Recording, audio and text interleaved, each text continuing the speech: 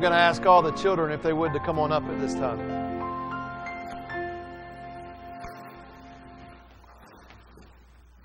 You guys can come up here. Come on up this way, guys. Everybody come on over this way.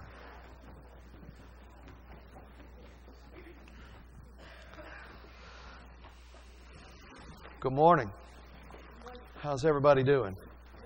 Good, good. We'll let everybody go ahead and get settled. Need to ask you something this morning. How many of you have ever been tempted to do anything that was wrong? Can you handle that microphone, Don? Thank you. Thank you. How many people have ever been tempted to do something that was wrong? Do you know what tempted means? That means somebody told you to do something and you did it, but you weren't supposed to. Has anybody here ever done something wrong? Have you ever done something you knew God wouldn't want you to do? Raise your hand. Yeah, all of us can be honest. That's sin. So I'm going to give you an example. This is how this happens. I want to talk to you about temptation, okay?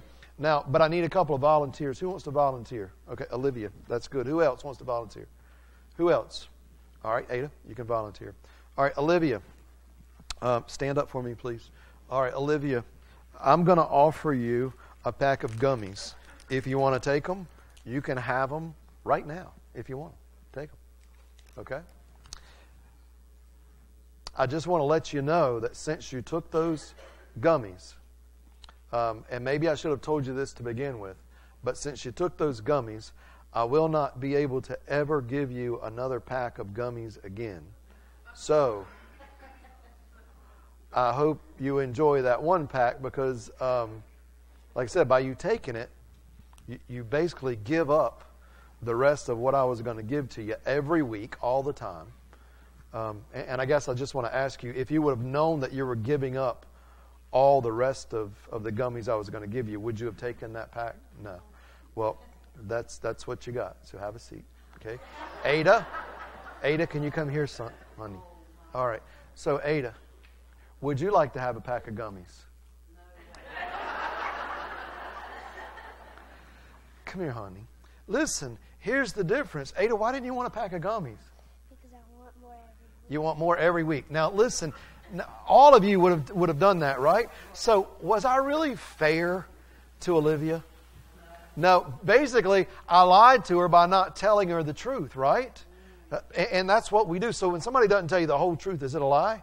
Yeah. Guess what? Here's what I want to show you because you'll really be able to relate to this. The devil does that to us all the time. He will tempt you. He will tell you what you need to do, but he won't tell you what you're going to lose. Have you ever done something that your parents told you not to do? And you just wanted to do it, right? And so there's this thing that comes in your mind that says, do it anyway. Do it because you want to do it. And so that's the devil telling you. But guess what he doesn't tell you? He doesn't tell you that you're going to be in trouble. He doesn't tell you that you're going to break your parents' heart. He doesn't tell you that you're sinning against God. He doesn't tell you all these things. He's only going to tell you one thing. But do you know that when you accept the Lord Jesus as your Savior, then He puts something inside of you.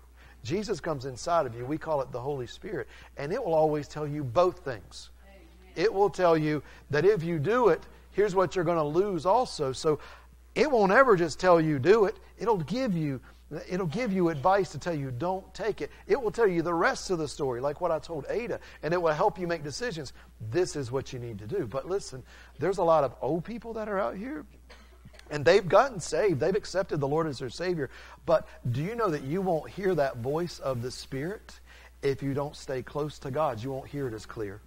You'll just think, hey, this is what I want to do. This is what I want to do. So that'll help you be able to battle temptation when the devil is speaking if you have the Holy Spirit telling you the whole story, what you have to give up. The devil will only tell you what you can get, but God will always tell you what you can get, but what you have to give up. Now, wouldn't you rather know the whole story? If you only know half the story, then the devil will lie to you. He will always lie to you. The Bible tells you that he's a liar. And so you can't just listen to what, and you won't even hear the devil's voice. It'll just be what you want. You always have to think, what am I going to give up to do what I want to do? Okay? All right, Olivia. Now, that's an act of grace. I'm going to give you another chance. That's what God does us too. So, Thank you for helping me, but you'll get gummies every single week, okay? Now, do you know what I just did? I did what God does to us. If we do mess up and we don't listen to His voice and we listen to just what the devil tells us and then we realize it, God gives us an opportunity to have a second chance. You know, I've used a lot of second chances, and these people have too. So God loves you. He's awesome. But you need to listen to Him, not listen to the voice of the devil, okay? All right, let's pray. God, I love you and I praise you and I thank you for these children. I pray, God, that as they begin to grow, as they begin to realize they need a Savior, I pray, God, that you would just draw them to you, that you would knock upon their heart's door, and then, Lord, let them hear your voice so clearly to lead them in the direction they need to be. In Jesus' name, amen. All right. Who wants gummies? All right, here you go. You're welcome. You're welcome.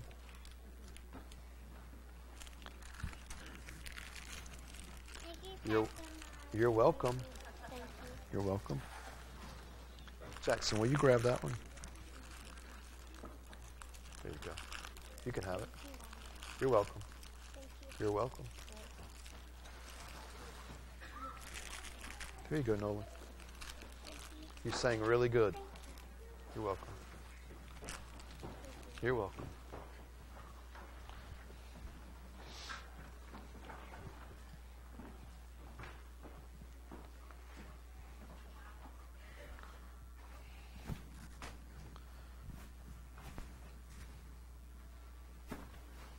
How many people have your Bible today? If you have your Bible, stand up and hold it above your head and bear witness of God's Word. Beautiful. Keep it held up. Today, we're going to have an opportunity to use the Word of God. This is an opportunity afforded to you by God. The freedom that we have to be able to open this book, to read this book, to understand this book is a God-given right. There are people in places today that don't have this opportunity. So we need to praise God and take advantage of this, because understand, faith comes by hearing and hearing by the Word.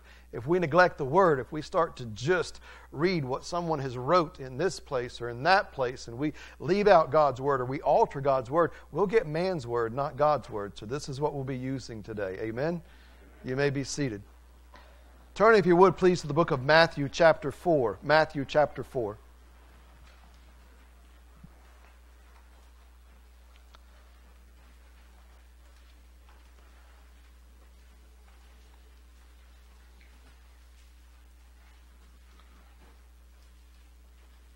In preparing for today's message, I realized something in studying. There was a way that I could have used my entire life as a Christian to be able to help me stay in close fellowship with God. Anybody interested? So many times I can tell you, and I know that you can relate, there have been times in my life when I've had the opportunities God's given me, and even as a Christian, I haven't taken those opportunities. He teaches us in His Word how to stay close to Him. And today, my prayer is that as we look through His Word, we'll understand the one thing that keeps us from being in fellowship with Him. Do you know what stands between us and God? Does anybody know? Sin. God is a holy and righteous God. He can have nothing to do with sin. Unfortunately, you and I are sinners. The Bible tells us in Romans 3:10, as it is written, there is none righteous, no, not one. The Bible goes on to tell us in Romans 3:23, for all have sinned and come short of the glory of God. Realizing that none of us are perfect, that all of us have sinned, that we're born with this sin nature that we get from Adam, understand there's something between us and God. God is a holy and righteous God, has nothing to do with sin, can't have nothing to do with sin, so I need to be able to get my sin from between me and God in order for me to have fellowship with God. There's only one way to get my sin removed from between me and God, and that is to accept the gift of God, which is Jesus Christ. Jesus was a man that lived on this earth, born of a woman, that never sinned. So, in order for me to get in fellowship with God, I have to accept that Jesus Christ took His sinless life. He sacrificed that life by dying on a cross as a blood sacrifice. He was buried. He rose again. for me to have my sins forgiven, I not only have to believe that that happened, it can't just be a historical belief. I have to accept it. I have to own it, and I have to ask Him to use it for me. There's a lot of people that say, I believe in God, or I believe that Jesus died. But understand, it's the difference in believing in something and believing on something to use it for you. At the moment that I believe on Jesus Christ, He takes my sins, He puts my sins, as the Bible says, as far as the east is from the west. Praise God. Though my sins be as scarlet, they shall be as white as snow. Do I deserve that? No. Do you deserve that? No. But at the time I do that and have my sins removed, now understand, you can't come into fellowship with God until you do that. The Bible says, if you will confess with your mouth the Lord Jesus and believe in your heart that God raised Him from the dead, you shall be saved. At that moment, I become a perfect individual and I never sin again. No? No, it hadn't happened that way with me. What about you? The devil still will tempt me to sin. Why? Because my sin will come in between me and God. And if it comes in between me and God, then I lose my fellowship back and forth between me and God. So I want to start by asking you a couple of questions, and I want to be able to look into this subject of us being in fellowship. So if you're listening today, if you're here, you're listening, understand that if you've never accepted the gift of God, which is Jesus Christ, that He loves you, that He wants you to accept that gift, but you can only come into His presence if you use Jesus in your belief, in your acceptance, and in your confession to be your Savior, to let Him remove that sin. And if you have done that, understand that the devil's still going to tempt you to sin, but there is a way to overcome that temptation. What is sin? Sin is disobedience to God, doing something against God's Word. And why do we sin? Basically, we sin because we want to do what we want to do. We sin because we want to get something. Every sin that you have ever sinned, that I've ever sinned, is because we wanted something. You say, well, just because we want something, does that make it sin? No, it's when we want something that God says we're not supposed to have. It's when we want to do something that God tells us we're not supposed to do. It's when we want to not do something that God tells us we should do. Anytime we go against God's Word, it's called sin. Why do we sin? Because we want our will more than we want God's will. Plain and simple. We sin because we're tempted by our own thought, by our own minds, or by our flesh. We need to realize this. No sin happens without temptation. There has never been a time that sin has come in between me and God that I wasn't tempted to sin. I don't just come up with it on my own. I'm tempted by my fleshly nature or by my mind to sin. Adam and Eve, if you go back to the beginning, Adam and Eve, what did they want? They wanted the fruit. What did God tell them they couldn't have? The fruit. Just on one tree, but they wanted it. And then when they were able to see that it was pleasing to the eye and good for food, what did they get? They got the fruit. We don't talk about that, do we? Think about it. We always say, hey, listen, Adam and Eve, they went and sin came in the world, but what did they get to enjoy while they were sinning? That fruit, didn't they? They were able to eat that good fruit. It was so pleasing. And then it was gone. Do you know what we failed to do? And this is the way God had led me, because I began to think about this and I thought, I wish I would have used this to battle sin the last 30 years that I've been a Christian. The last 40 years I've been a Christian. I wish I would have used this, but you know, sometimes that desire to sin happens so fast, doesn't it? Does yours? And you know what I think about? The same thing you think about. What I want. What I want to get. What I fail to think about is what I give up. You see, you never hear any mention of Eve telling Adam what they were going to give up, or Adam telling Eve. But mainly you never hear Satan, because he's the one that tempted. He told them what they were going to get, but He never mentioned what they were going to give up. Would that be a lie? That's a half-truth. That's saying you're going to get this, but never considering what you're going to give up. I think about King David, knowing that as he looked out and he saw Bathsheba, you read this in 2 Samuel, he knew what he wanted to get. He saw her and he saw that that she was beautiful, and he thought about what he wanted to get, and he acted upon that urge, and then he tried to cover that sin up, and he planned the murder of her husband, and all those things were spontaneous. You know what? He was always focused on what he wanted to get, but if you read his story, you'll see what he had to give up. He gave up his fellowship with God. He gave up the life of his son. He gave up his family closeness. And if you read Psalms 51, sometimes you'll see his repentance when he cries out to God and he talks about, God, I just want your fellowship again. All through the Bible we see people acted upon sin, but we don't have to look at the Bible to realize our own sin. In James chapter 1, verse 14, we're told that every man is tempted when he's drawn away of his own lust and enticed. Now, lust here, and we might say lust a couple of times today, lust here is not implying just a sexual immoral lust. We hear that word and we always think it has a sexual connotation. Lust just means what we want. Now, all of us can relate to that because all of us in here want what we want. That's why we don't drive up to restaurants and they say, here's your food. They give us time to what? Order. We order what we want. And do you know that we're accustomed to that? We order through life what we want. All of our disagreements with somebody else is because we're not getting what we want. We want to impose our will. We're made that way. So understand, every man is tempted when he is drawn away of his own lust and enticed.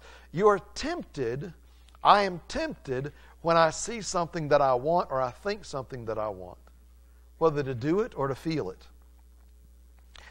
It's one thing to be tempted to sin. It's another thing to give in to temptation. If you were to sit here and say today, I can't believe the pastor is telling me that he is tempted to sin, then you're going to have a hard time understanding in a couple of minutes that even Jesus was tempted to sin. And you're really going to have a hard time understanding that you yourself, which we need to admit, are tempted to sin. Any person that accepts temptation and gives into it has to give up something in order to get what they're tempted with. This is the overwhelming thought I want you to understand today. I want you to think. Think now. Has there ever been something you've been tempted with that you haven't, that was sin, that you haven't had to give up something for? And I believe if we would let the Holy Spirit impress this upon our mind, it would help us before we give in to that temptation. You see, my problem is not after I sin, because I'm convicted by the Holy Spirit and I come and I repent for it. What I want help with, what I need help with, is before I sin. What about you?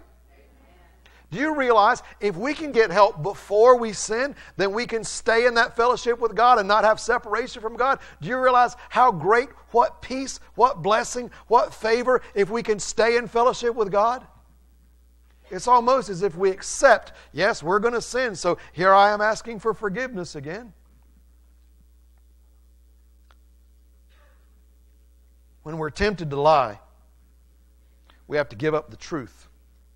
When we're tempted to be unfaithful, we have to give up faithfulness. And when we're tempted to hate, we have to give up love. When we're tempted to anger or wrath or violence, we have to give up peace or self-control. I could go on and on. When we're tempted to cheat, we have to give up honesty. When we're tempted to worry, we have to give up confidence. When we're tempted to fear, we have to give up assurance. When we're tempted to commit sexual immorality, we have to give up purity. In all these things, when we're tempted to sin and we give into it, we give up fellowship with God. You say, well, you're saying that when I sin that I give up my salvation. No, I'm saying when you sin, you give up your fellowship with God. Jesus saved you by His precious blood. The Bible tells us that we don't have to crucify Him again, but we sure can break His heart. This is the way God would say it, as He said in Romans 6:23. For the wages of sin is death, But the gift of God is eternal life through Jesus Christ our Lord. The wages, does everyone understand wages? I'm sure you do. Wages are what we get for what we do. Wages are what we get for what we do. Wages are what? Tell me again. Does everybody accept that definition? Wages are what we get. Now, does everyone expect wages? Sure we do. We expect to get for what we do. So the Bible says, for the wages of sin is death. Stating to us that if we continue to stay in the state of sin, if we never ask the Lord Jesus to forgive us of our sins, if we never use our belief and own that belief and ask Him to use that sacrifice to forgive our sins, if we stay in sin, the wages, what we get for what we do, is death. Does it mean physical death? No. It means eternal death. A real hell. You say, can you say hell? Absolutely. Hell's a real place. We want to be able to talk about the hell that God talks about. Understand, we talk about hell and we think about hell as just the burning lake of fire, just the place of torment. Hell is separation from God. Not just the physical part. Hell is separation from God. The wages of staying in sin is eternal death. That means hell. But the gift of God is eternal life through Jesus Christ our Lord. Now I want you to notice something here just in what we read. When God gives us something, He gives us both sides of the truth. If you stay in sin, you will get what? Tell me, what will you get? Death, which is what? Separation from God, which is what? What's the Bible call it? Hell. The wages of sin is death, but the gift of God is eternal life through Jesus Christ the Lord. The devil would never give you what you're going to give up. He's only and always just given what you're going to get. Is that a lie? Yes, it's a half-truth. A half-truth is always a lie. Now, when we're tempted to sin and we give into that sin, we're giving up our obedience to God, our fellowship with God, our blessings from God. We're tempted by the devil in so many ways. He doesn't really care which of these ways we give into. His sole purpose is to break our fellowship with God. You might say, yeah, the devil really wants me to get back on drugs. No, he doesn't care whether you get back on drugs. There are people that are convinced, well, yeah, that's what he's trying. No, he just wants you to break fellowship with God. The devil really wants me to do this. The devil doesn't care how you sin. He just wants to break fellowship between you and God. Because when you have sin between you and God, you're not in fellowship with God. In Matthew chapter 4, we read that Jesus was tempted by Satan. Here's what I want you to understand. If Jesus would have given in to any of these temptations, He would have given up His fellowship with God. Before we begin to read, understand something. The devil lies to us when he tempts us to sin. And how does he lie to us?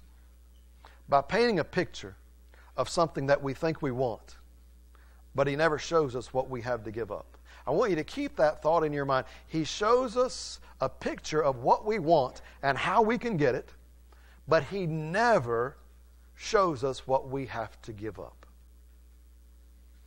We actually help him in these ways because, as you know and as I know, and I've done this myself and I hear a lot of it nowadays, I hear reasons why we sin. I did this, but here's why. And when you're saying why you sinned, why you had to sin, you're basically redrawing the picture that the devil painted you because that's what he used to convince us to do it in the first place. Does that make sense? Listen to Matthew 4 as Jesus was tempted.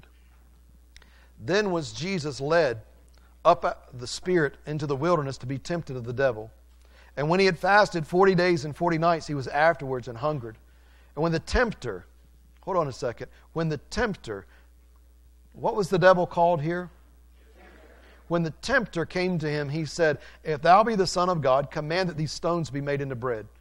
But he answered and said, It is written, Man shall not live by bread alone, but by every word that proceedeth out of the mouth of God. Then the devil taketh him up into a holy city, and setteth him on the pinnacle of the temple. And he said unto him, this is the second temptation, If thou be the Son of God, cast thyself down, for it is written, He shall give his angels charge concerning thee, and in their hands they shall bear thee up, lest at any time thou shalt dash thy foot against a stone.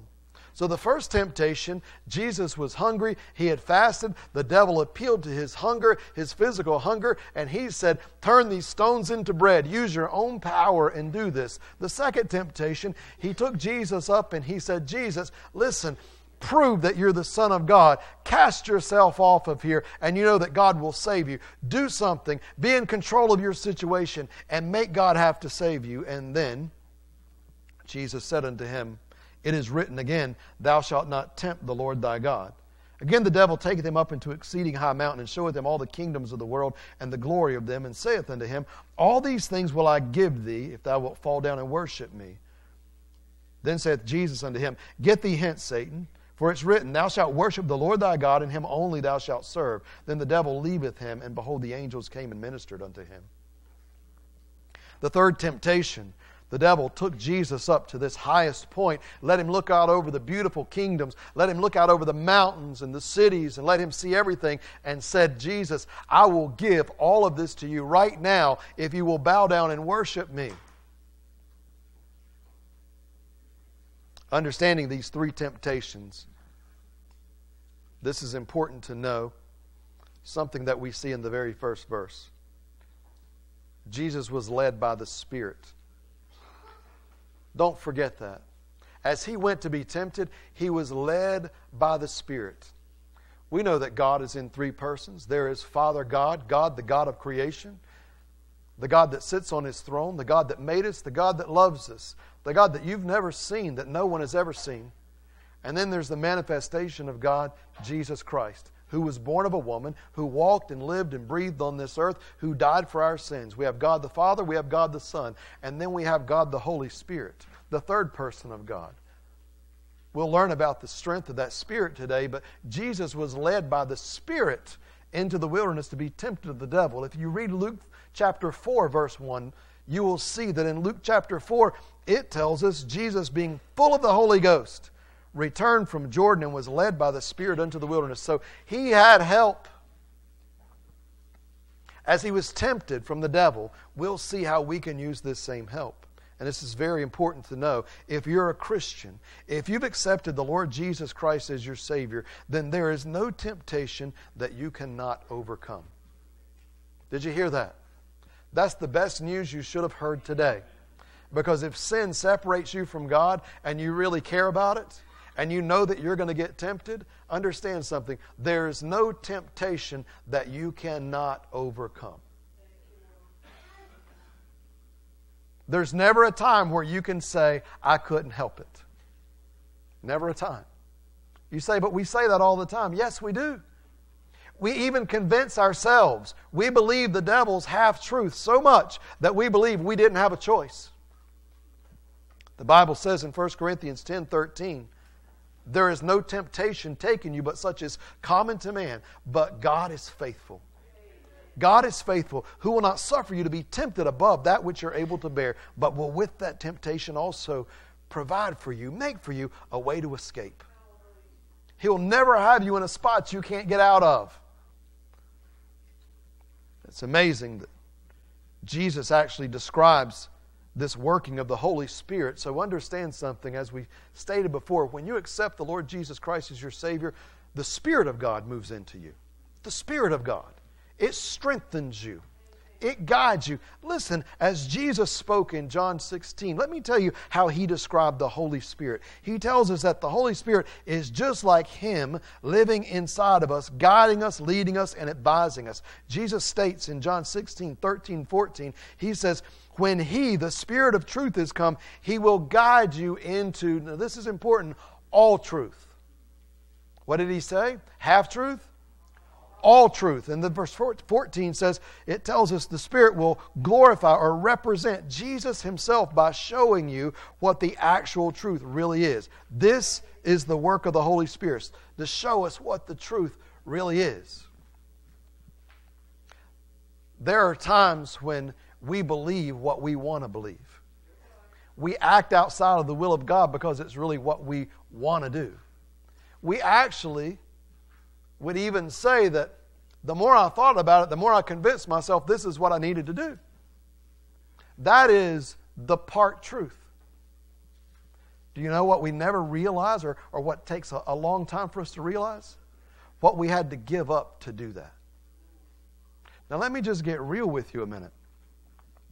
You see, we need to be reminded of what the truth is, because in our flesh nature, sometimes we choose to put the truth away. We don't realize it until it's too late. You say, what are you talking about? Hey, listen, I've been in that situation before, even as a Christian, knowing what the truth of God's Word said, what I was supposed to do and not supposed to do. And I can remember how appealing it was as a young man thinking, I want to do this, but I know I've been taught, I know the Bible says, and I have this nervous feeling that I shouldn't do it, but I know it's going to feel good, I know it sounds good, I know I wanted to do it, it is my desire, it's my desire, it's what I want. Everybody else is doing it, I want to do it too, I want to get this part. Has anybody ever been petitioned by the devil in that overwhelming thing? You need to do it, even though you know it's wrong, you need to do it. Anybody been in that position? Thank you for being honest, right? And it was overwhelming. And so here's the thing. Ashamedly, I sinned. And I can remember a time when I was 17 years old. And I stood in front of my parents with my head bowed, upset, in trouble, with my parents crying because I'd broken their heart. And then it was easy to see what I had given up. I'd given up the trust they had. I'd given up their fellowship. I'd given up this relationship I had with them. I'd given up all those things. But why didn't I see that when I was just looking to say, I want to do this, I want to do this? Why didn't I see that? Because I was only seeing the half truth. The Holy Spirit would have guided me in whole truth. But there's something that happened, because when I was 16, even all those things I knew, I began to break fellowship with God. I let little sin turn into bigger sin, to turn into bigger sin. And then before long, you say, well, weren't you going to church? I thought your parents made you go to church. I went to church and I didn't listen. I tuned it out. You can sit right here today and you can tune it out. You can tune it out. My goal is not to have you go to sleep. I want to keep it exciting. I don't think church should be boring, right? But if I can keep you awake, then it's up to you to listen. Now, listen. We will convince ourselves of what we want without thinking of what we have to give up. I have sat on this side of counselings with people who are crying. They know they've done wrong in their marriage. And now they're at a spot to where they've lost someone that truly, truly loved them. They have no idea what they're going to do. Not only have they lost somebody that loved them, they lost the children they had between them. They've lost these things in life that really were their fulfillment. But none of those thoughts came at the time of temptation. It was just an innocent text. It was just some emails. It was just a post on Facebook I responded back to. Then it became something else, and I was just fine. I had a reason to do this, but never did they consider what they would have to give up. If I can get myself to the point before sin of thinking what I have to give up, do you know that it will help me be able to battle the temptation? You say, why do we need to hear that? Do you realize as a church body, if you can stay in fellowship with God, the strength of this church body, the strength of you individually? Get this. As Christians, we do have the power to overcome this temptation, which is a lie from the devil, and hear the voice of Jesus speak to our heart and our mind. We have this ability to hear the Holy Spirit speak, but we won't do it. We won't hear it if we keep separating ourselves. You'll be just like I was when I decided to distance myself. It wasn't that I just woke up one day and said, I'm going to stop going to church. No. It stopped little by little. By little by little. I missed the little. Then I missed more. Then I missed more. Then I wasn't reading the Word. I wasn't listening to somebody read the Word. I wasn't praying. I wasn't doing these things. So my fellowship, the way that I was close to God, the way I could hear God. And if I'm not hearing God, who am I hearing? I'm hearing the devil. He's going to be consistent to tempt me on a daily basis. He's going to be consistent to tempt you. But praise God, we have help. We have help as a Christian through the Holy Spirit. If you've accepted the Lord as your Savior, I'm speaking to Christians now, you have help. Listen to this verse. Listen to this straightforward, simple verse, Hebrews 2:18. Speaking of Jesus. For in that He Himself hath suffered being tempted, He is able to help them that are tempted. To succor them that are tempted. To help them that are tempted. He was tempted so He can help us. So what does that mean for me? That means in this part, on this side of heaven, I am able as a Christian to know that I have help. I'm not going into this day all alone. That is a great thing. And then I read in Hebrews 4:15, for we have not a high priest which cannot be touched with feelings of our infirmities, but within all points tempted like as we are, yet without sin. These two verses are important, and I'll tell you why. Because Jesus tells us on two realms here, and you really need to understand this. Before you're tempted, you have the opportunity, the availability to stay in fellowship with God, to stay close with Him and His Word, to hear the preaching of His Word, the teaching of His Word. You say, you don't understand my schedule. Well, I guess you just slipped between what God was saying. I guess it applies to everybody but me or you, right? Wrong. If you want to worship God, if you want to use your time to put forward toward God, God will give you other time. Has anybody ever experienced that? He'll reward your faithfulness. But here's what happens. He tells us in Hebrews, I've been tempted before. I can help you when you're tempted. We're going to see that Jesus was tempted. He offers us help through the Holy Spirit. But let's just say we fail. Has anybody ever failed when they were tempted? Of course we have. Then he says, I am Jesus also, the high priest. And I've been tempted before. So when Mike fails in his temptation, here's what he's saying. The high priest was always the one that went into the presence of God. Do you realize that when you sin and you ask God to forgive you, you go through Jesus because He's the one that forgave your sins? That's why we pray in Jesus' name. When I pray, I'm praying to God. The Holy Spirit makes intercessory prayer for me to Jesus Christ. Where does Jesus Christ sit? On the right hand of God the Father. When Jesus goes to the Father, He has to say, Mike has sinned. And he's coming asking for forgiveness. But understand, He's the high priest who suffered being tempted before. So He is able to say, I know, Father, I've been a man before. I know that he's tempted by this. So I know what the urge, the temptation is. Now He's coming and He's asking for forgiveness. So He goes on our behalf. Isn't that wonderful? He doesn't go as someone who never was tempted. He goes as someone who is tempted. So understand that we have availability to God through Jesus Christ because He was tempted. But understand this. In this story that we're given of Jesus' temptation, Jesus would have had to give up His obedience to God. He would have had to give up His fellowship with God. He would have had to give up God's plan in order to do what He wanted to do. What we need to know is that every person is going to be tempted. Every person. Every Christian's going to be tempted to do something wrong that God's told us not to do. The devil even is called the tempter. Now, when you hear us talking about sin in church, Sometimes we have this tendency to tune it out, and the devil will help you tune it out. I realize that. He didn't want this message preached. I had major struggles getting to church this morning. I get up extra early so I can get to church and have my mind cleared. You know, the devil gave me extreme troubles this morning getting to church. I had equipment problems getting to church. My glasses popped out, for crying out loud.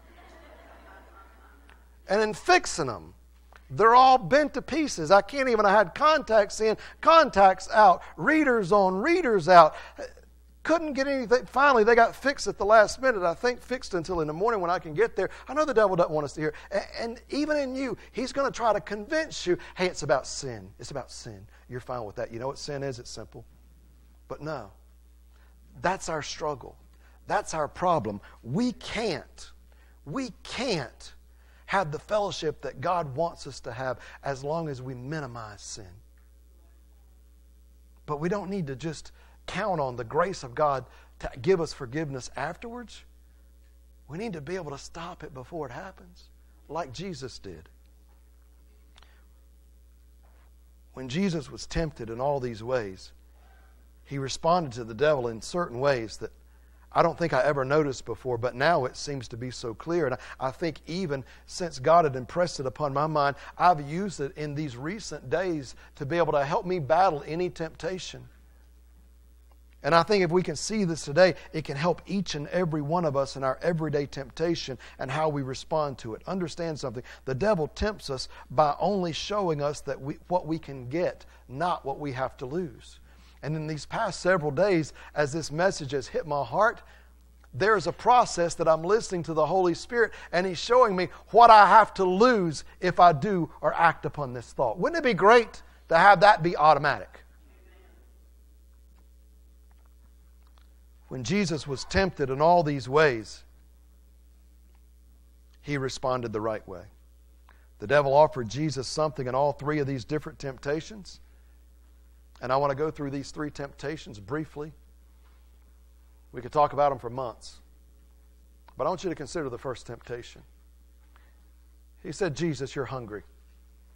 You have a fleshly need. You have a desire. Anybody in here ever been hungry? Right? Are you that person that needs a Snickers when you're hungry? I know people that turn into monsters when they're hungry. Do you? You know that person? Quit looking at them. Quit looking at them. I see that, right? Hunger's real, right? But there was more at stake here than hunger.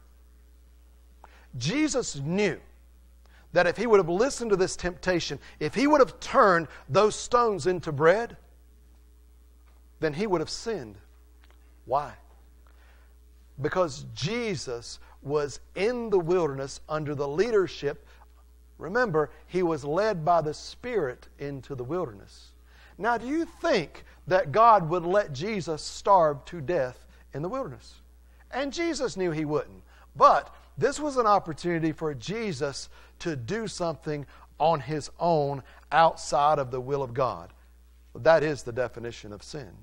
Jesus, turn these stones into bread. Understand, it gets more complicated. Jesus, use your power to turn these stones into bread. Understand something. Jesus was not sent to this world to use His own power. You said, well, Jesus healed. Jesus did all these things. Jesus did them in the name of God, which He stated, so that my Father will be glorified. If He would have acted in His own power, then He would have stepped outside of even Philippians 2, which tells us about Jesus. Jesus, He took on the form of a man. He humbled Himself, even to death on the cross. Philippians 2 tells us that He didn't come here to be God. He came here to be man. He couldn't have died for our sins as God. He had to be a human being that suffered like we did with temptation in order to overcome temptation. So if He would have taken the God part of Him and said, hey, stones be bread, at that moment in time, the story of Jesus would have stopped. He would have went against God's will. You know what He said? Hey, Satan, let me give you some scripture. He starts by saying, as it is written. Can I translate this? Hey, God said. As it is written means God said. God said, man shall not live by bread alone, but by every word that proceedeth out of the mouth of God. Do you know what he was saying? He was going back to Deuteronomy and quoting a verse that came from a situation. And I don't want to get too far off track, but the situation he was quoting from, this is what's important. The situation was that the children of Israel didn't trust God. They trusted in themselves. So God said, they're going to get hungry. They're going to get hungry. Then I'm going to send manna from heaven. And then after I feed them and they see that the only provision can really come from me and that I'm God and they're not in control, then I'm going to tell them, you can't live by bread alone. That's what he was trying to tell Satan. I'm not calling the shots here, Satan. My Father will feed me. I'm not going to sin. Amen? The next temptation that Jesus faced was in verses 5 through 7. The devil tempted Jesus to put God to the test by throwing himself off the highest pinnacle of the temple and cause God to have to act by sending his angels to rescue Jesus. And then the devil used Scripture in Psalms 91 and misquoted it.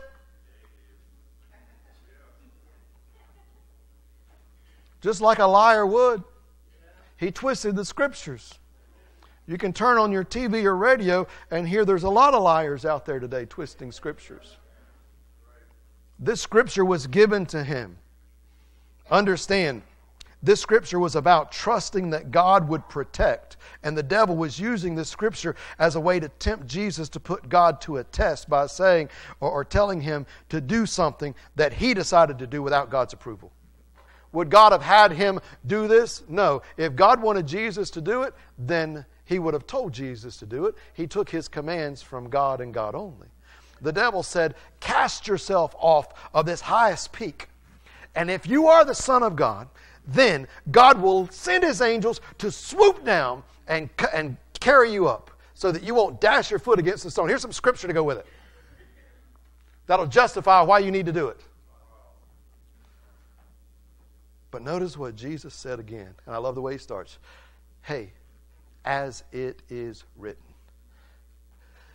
God said. He's saying, God said. Read it with me, verses 5 through 7. Then the devil taketh him up into the holy city and setteth him on the pinnacle of the temple and saith unto him, if thou be the Son of God, cast thyself down, for it is written, he shall give his angels charge over thee concerning thee, and their hands shall bear thee up, lest you dash your foot against a stone. And Jesus said unto him, it is written, thou shalt not tempt the Lord thy God.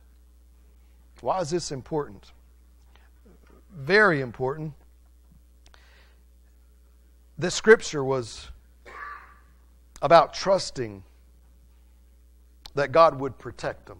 The devil used it, twisted it around, and if Jesus would have given into that temptation, at that moment, the story of Jesus would have stopped. He would have sinned and given up his ability to die for our sins as the only man that could ever sacrifice his sinless life for ours. He would have been imposing his own will and forcing God to react to save him. If Jesus would have cast himself out, he would have said, God, we're going to my plan now. I'm going to impose my will. I'm going to cast myself out so that you have to save me. That's called tempting God. You say, I can't believe the devil would want him to do it. I can't believe we do it. We tempt God all the time with our sin.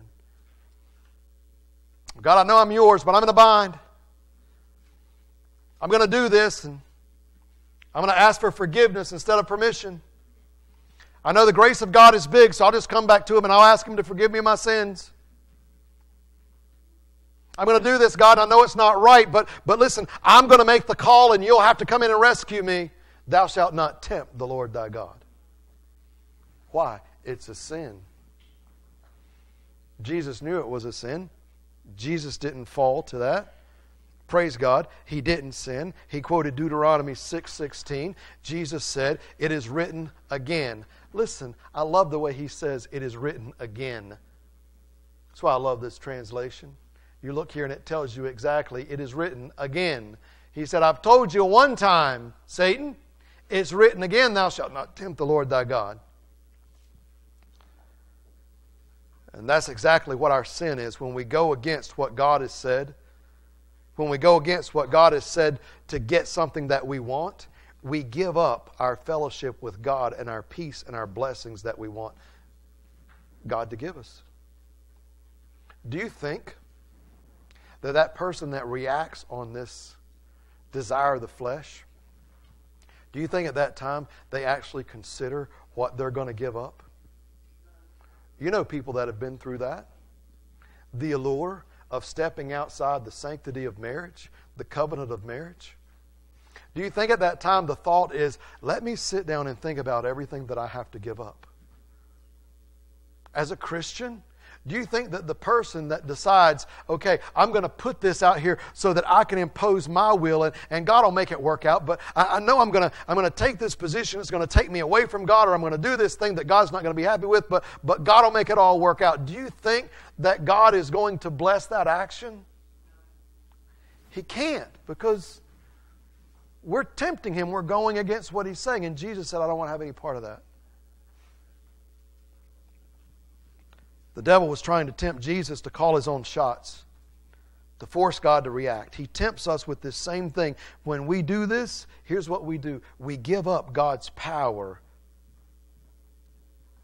when we try to pursue our own control because we think we will have the power and control. This is a lie the devil tempts us with in our own pride. You're smart enough to do this. I know that pastor's standing up there and he's telling you that you don't do it, but you can make your own call. You can make your own call. I know the Bible says this, but listen, let me find somebody that agrees with me.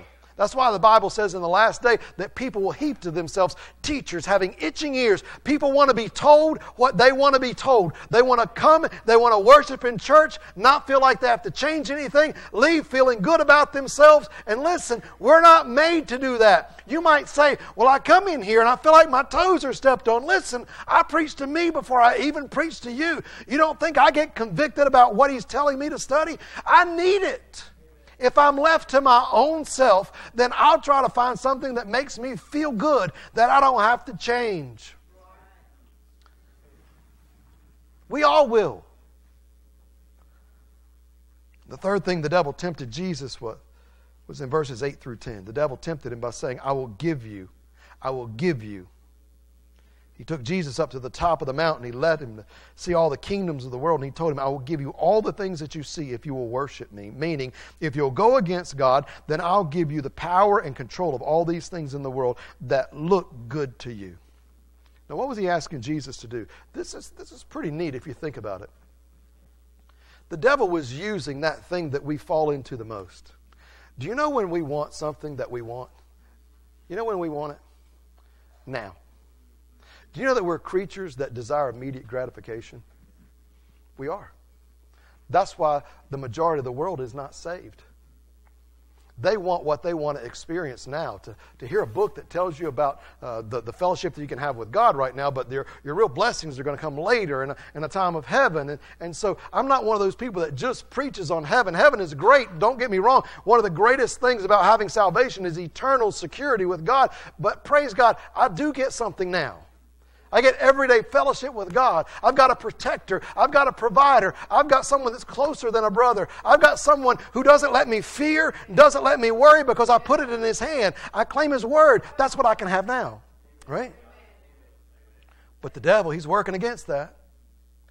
He told Jesus, get this, understand the position Jesus in. Do you think Jesus knew the plan of God? Hey, Jesus, here's what you need to do. You're going to go to this world. You're going to make yourself known. You're going to heal the sick. You're going to make the blind to see. But in the midst of drawing these crowds to you, you're going to tell them that they need to repent. They need to believe on you for their salvation. And then after that time, you're going to give yourself up. You're going to give your life, your sinless life, as a sacrifice for man. Jesus, you have to be able to appease the blood covenant. The blood covenant back in the Old Testament was the only thing that could take away sins. The lamb that was taken and the blood that was shed, that's what God instituted all the way back to the beginning. When the first animal was killed to clothe Adam and Eve, it was a blood sacrifice to cover sin. And Jesus, you're going to go down there, and what I want you to do is do my will. This is God talking to Jesus. You have to live a sinless life, and then you'll die on the cross. You'll be You'll be suffering. There'll be torment. There will be human beings. And I know that you came from me and you have power to call all these legions of angels to rescue you, but you can't. You have to suffer. You'll have to let common men come and spit in your face. They will beat the flesh off of your back. They will put a crown of thorns in your head. You will suffer, you will bleed, and you will die to represent the love I have for those men. And you will love them too.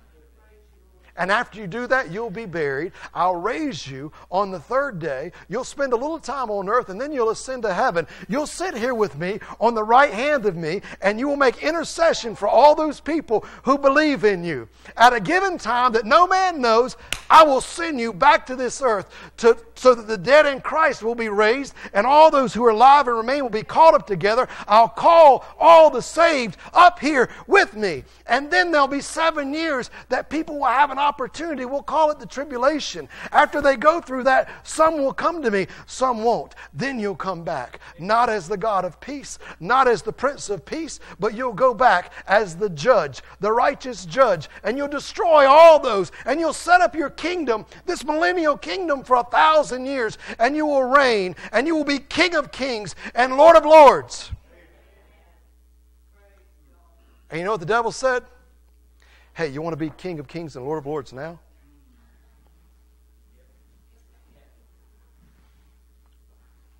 You want to be King, Lord, look. Yeah, I want it now. I want it now. That's the way we're geared, right? I can have it now. How many times have you failed in that application? How many times have I failed? We want what we want it now. He showed Jesus all these things, and he says, you want it now? Bow down, step out of God's plan. That plan that's going to take forever. That plan that's going to have you suffer. That plan that's going to have you mock. That plan that's going to be hard. Step out of it, and I'll give it to you now. That's the same thing the devil tells you. Listen, if you keep reading your Bible and keep going to church and keep doing what, then listen, God's favor will be on you. And sometimes in our mind, the devil will say, stop it, just get what you want now. Stop going through this Christian thing.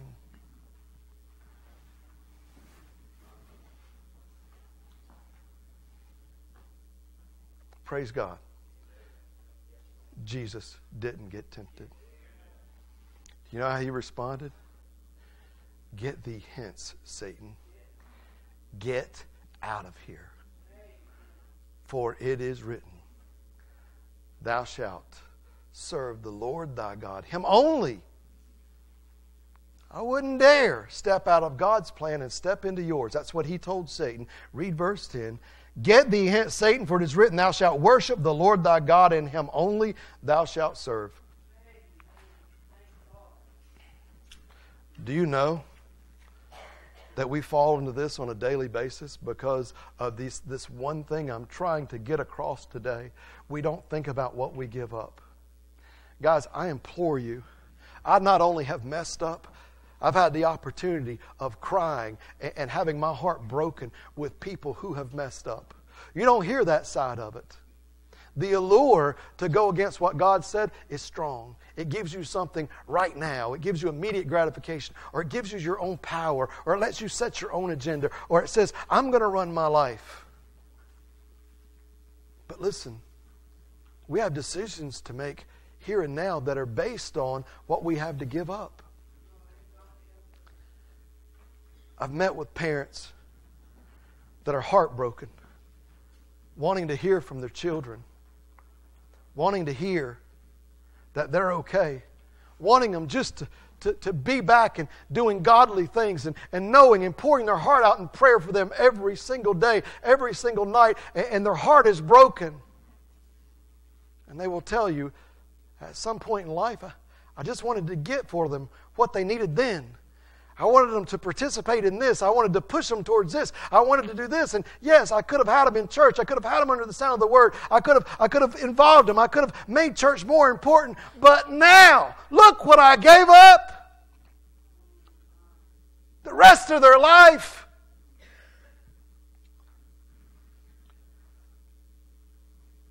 We have to think about what we're giving up.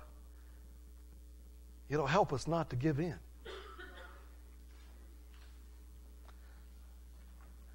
And Jesus approached the devil in this way. And I never saw it that way. Never saw it that way, but that's exactly the verses he gave him. He was basically saying, I won't give up what God has for me to give in to you. Here's the scripture that goes with it. Isn't that beautiful? Because the things the devil tempts us with are the same things that John stated in 1 John 2. For all that is in the world, the lust of the flesh, the lust of the eyes, and the pride of life, is not of the Father, but of the world. And the world passeth away. All these things that we want are temporary things. He's trying to give us something that we can have now, but something that's eternal also. You see, this is how Jesus battled this temptation from the devil. This is how he won. I want to give you the victor story. This is how he won. He battled the thought of temptation of what he could get by thinking about what he would give up. Me and you, we need to battle the thought about what we can get by having the thought of what we'll give up. You say, well, what if that thought doesn't come to me? I will guarantee you, if you choose to be close in fellowship with God, the Holy Spirit will not fail you. The Bible has told you, I will help you. You'll leave this service today if you bow before a holy and righteous God and ask Him to tell you and show you what you'll give up. God said it's not His will that any should perish, but that all should come to repentance. He'll help you not to sin. And you say, well, it's too late for me. It's never too late. I read in that first chapter of 1 John, he says, if you confess your sins, He's faithful and just to forgive you of your sins and cleanse you from all unrighteousness. Praise God. The Holy Spirit will always, always lead us into the truth by telling us what we have to give up, not just what we can get. The devil will always tell you the half-truth. He'll just tell you what you have to get. If we agree to Satan's lie and give in to temptation, we'll always give up something to do it. All of our temptation to sin comes from the devil, who God calls the tempter. The devil's lie is that we will get something we want by sinning. The truth is that we will give up something for sinning. Isn't that opposite of the way our mind works? Jesus' message to Satan is, I'm not giving up what God's promised me to sin. How we would change if we could work off of that, right?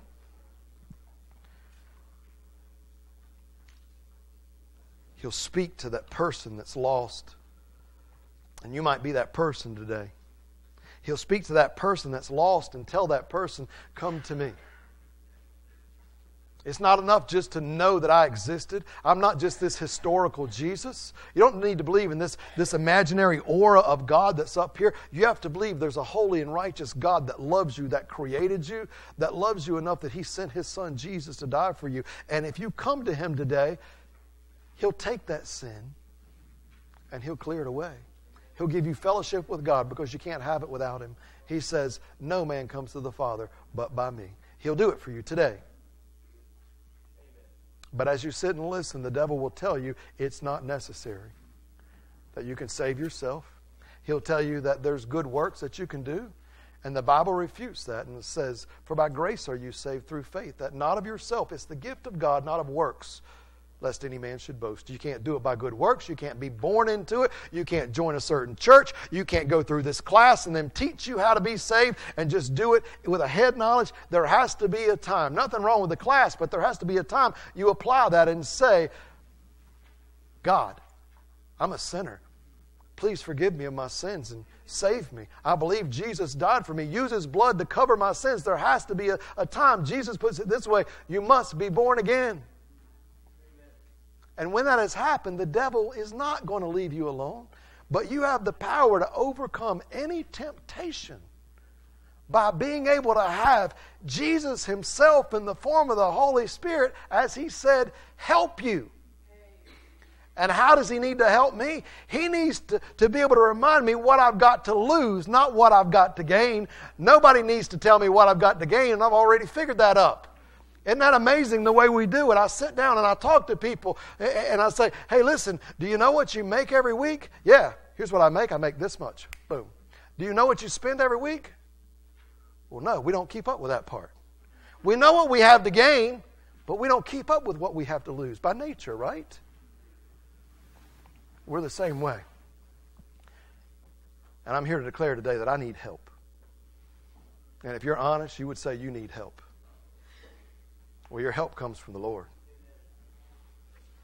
During this invitation time, if you've never accepted the Lord Jesus Christ as your Savior, if you can't say with 100% assurity that I know beyond a shadow of a doubt that I'm saved, if you're doubting it, if you're in a place that says, I believed in Jesus and I believe He existed, but I've never had that time where I've actually asked Him to be my Savior and Lord, please don't wait another day. The devil right now will try to convince you what you have. I want to tell you, if you leave here today without that assurance, what you have to lose. But it won't be just me now. That flip-flop that your heart is doing, that's because the Holy Spirit's telling you what you have to lose. God wants fellowship with you. He sent His Son Jesus to die for you. He loves you that much. Come today and ask Jesus to be your Savior. I'll pray right with you. None of us deserve it. I don't deserve it, but He'll do it today.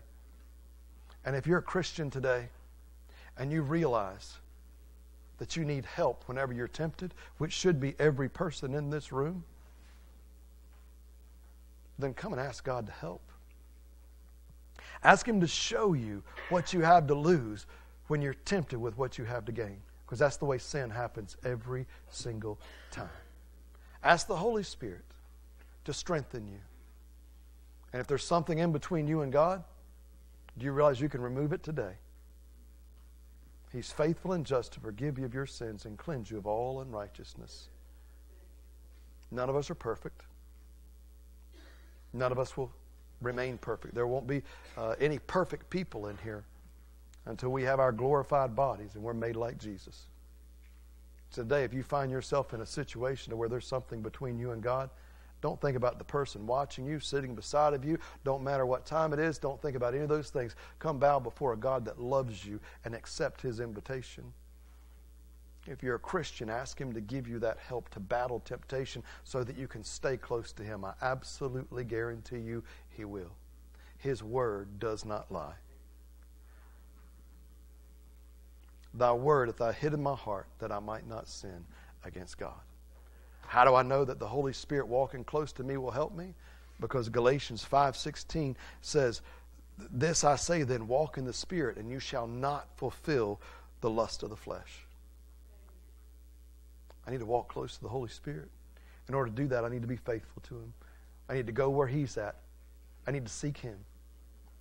In order to overcome sin and to battle temptation, you have to think about what you're giving up. Think about what you're giving up. Father God, I love you, and I praise you, and I thank you.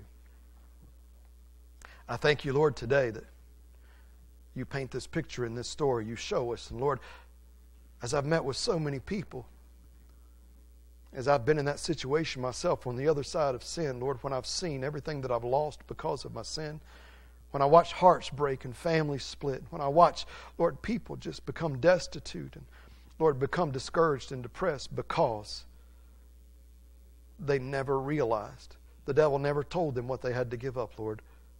I realize we all need help. I pray, God, today that there's boldness within this congregation, boldness, Lord, from those that are listening to bow before you. Lord, pull them up and pull them to you and let them know you're willing to strengthen them and forgive them. I pray, Lord, if there's anyone here that's never accepted your Son Jesus as Savior, today will be that day. But, Lord, that people leave here rededicated to you in their walk with you. In Jesus' name, amen.